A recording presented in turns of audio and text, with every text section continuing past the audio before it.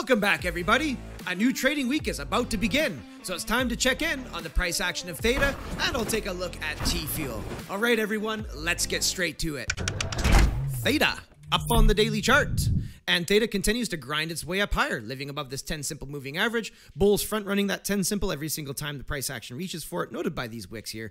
And overall, that's very strong trending behavior as Theta makes its way to the upside. I see a little bit of fake out action here as this candle shot up above the liquid zone, and price action has now re-entered that. So I'm going to be looking down to this 10 simple moving average, which is coming in around $3.43. And being that there's a whole bunch of daily candle body closures going on inside this liquid zone, it is now fair to say that this needs to be adjusted. So let's see if I can move this beauty up a bit. Right here, like that. Looking good. All right, so that's the new liquid zone coming in with the bottom side at $3.70 and the top side coming in at $3.96. Dropping down to the momentum. The RSI looks like it's still in the bullish control zone. That's an overall great thing. And the exponential moving average still has a positive slope, also living within inside the bullish control zone. So perhaps Theta wants to test this exponential moving average sometime early this week. And I'm going to be looking for it to try to find support alongside that. If the RSI finds support along that exponential moving average, that's going to be a very good look for the bulls. Also notable, I don't see any major divergences present here as Theta grinds its way up higher. And literally is just, as far as I'm concerned, this is building pressure for a pretty big move to the upside when Theta is ready to do that. So if Theta starts closing those daily candle bodies above this purple liquid zone with the top side coming in at $3.96, confirming it as a legitimate SR flip, so former resistance becoming future support, then I think that's when Theta is going to offer up its next major leg to the upside. If Theta grinds its way down and closes a daily candle body below that 10 simple moving average, that could be a potential change in behavior as it hasn't done so in quite some time. And what I'll be looking for, if and when that happens, is likely a test of this horizontal here coming in around $3.17, getting daily candle body closures below that, then likely a test of the 21, which at the time of recording is coming in around $3.04 and will be rising quickly with each daily candle body close. And we'll be getting a daily candle body closure in about 4 hours. And I will be very interested to see how it interacts with that 21, because anything opening and closing daily candle bodies above that 21, as a rule of thumb, I am typically bearish or bullish, no matter how I feel about the overall sentiment in the market. So things still looking constructive as far as I'm concerned with Theta as it grinds its way up higher. And those will be my conditions to the upside, and those are my conditions to the downside. And that's what I'll be paying attention to throughout this week. Down below in the MACD is signaling a little bit of lost momentum here on this island of histogram as the moving averages are converging upon one another. But there's no signals here. Overall, just looking to cool off. And as the candle bodies, I mean, to me, price structure is always king. So as these candle bodies continue to close, just below our new liquid zone here, overall, that's quite strong. I mean, we're gonna have to see how the overall market behaves. As long as Bitcoin doesn't dump on us and the rest of the market, then I don't see any real reason for Theta to have any massive moves to the downside. But of course, I've set my conditions in place, and if those conditions are met, my emotions will be on the sidelines, and I'll just be looking to those areas of interest. And down below here in the stochastics crashing to the downside, but they do that little swervy thing here as assets like to trend to the upside. So nothing actionable down below there. So Theta's still looking good to me right now. We'll just have to see how it comes into this week. But of course, those conditions are in place. Tfuel up on the 2-day chart.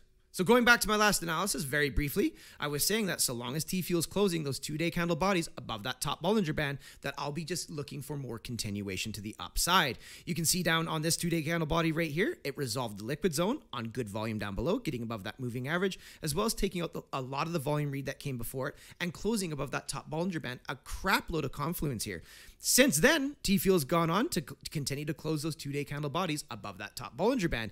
Even this red candle right here closed above that top Bollinger Band. Now think about all the people that were calling that a top and got out of their position at that point in time. Now I got to say, if they were accumulating in here and they were just taking a trade, well, congratulations to you. You caught yourself a very nice trade, and you can never beat yourself up for cashing out in a profit when markets make those available to you. In my experience, taking profits one of the hardest things to learn how to do, as these markets are very emotionally driven. Nobody wants to get left behind. FOMO, it's a thing. So, if you got a profit and you got out down here, I salute you. I mean, congratulations to you. Most people don't know how to do that. They'll ride these parabolic rises to the upside, and they'll hold on the way up, and they'll hold on the way down. They'll become, in some cases, they become millionaires on paper, and then they give it all back. And that can be much worse. So don't beat yourself up. However, the point is that candle body closed above that top Bollinger Band, and look what happened in the next 2-day trading session. Jack and the Beanstalk shows up, shish kebabbing everybody. leaving them an emotional ruin as Tfuel makes its real moves to the upside. So that's why I never call tops. I mean, I've just learned over time, don't call tops. Instead, I've learned how to develop rules and conditions. That's why you always hear me talk about if this, then that. I always have an if this and that strategy to the upside, to the downside. It keeps me away from a plenty of emotional ruin. I mean, you can never completely escape that. There's always going to be emotions involved when it comes to trading and putting your money at risk. But I'll tell you, it helps me leaps and bounds and keeps my emotions out of things more often than not, which is quite soothing to say the least. Now, since my last analysis, Tfuel did make a move to the downside here, and a lot of people were calling this a major correction, that the top was in. But look what Tfuel actually did. It came down and tested that top Bollinger Band, and what happened? Well, bots, algos, informed traders were waiting right there at the time of recording to buy at price action, and now here we go. The trading day still has 3.5 hours remaining, and not only is Tfuel looking to close another 2-day candle body above that top Bollinger Band, but also above this candle body that came before it. Yes, there's some nasty wicks coming in right here, right now, as people are speculating that the top's in and taking profits off the table, but I'm sticking to my guns. Until I see that 2-day candle body closure below that top Bollinger Band, I'm not going to be looking for a major correction. Now, let's be clear. I do think a correction will happen. It just does. If this two-day candle body closes up above this, I'm going to continue to look for continuation. Gets that 2-day candle body closure below that top Bollinger Band, then here's what I'm trying to say. That's where there's a change of behavior between the buyers and sellers. So anyways, at the time of recording, it looks like Tfuel is going to close another 2-day body above that top Bollinger Band, and I'll be looking for continuation as the name of the game. Tfuel, could it correct this week? Sure it could, at any given point. But again, I think I've beat this horse long enough. I'll be looking for that 2-day candle body closure below that, and then we'll see what Tfuel does from there. Dropping down to the RSI, it is getting nuclear, but there's no major divergences to be aware of at this point in time. Let's just bring this up here. Technical double top, perhaps, but let's look. Too much time's lapsed. I do not look at that as any form of divergence. I don't even look at that as a technical double top. Look at all these candles. Like, nope.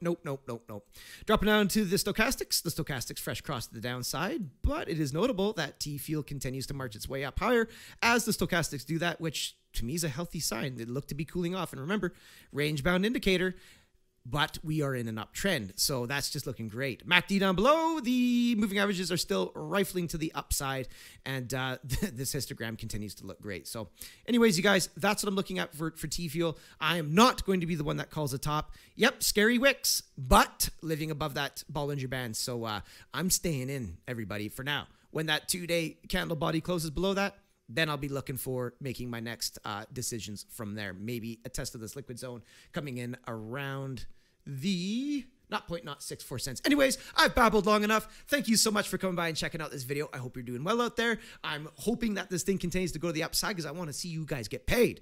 And until I see you in the next video, have yourselves a powerful day.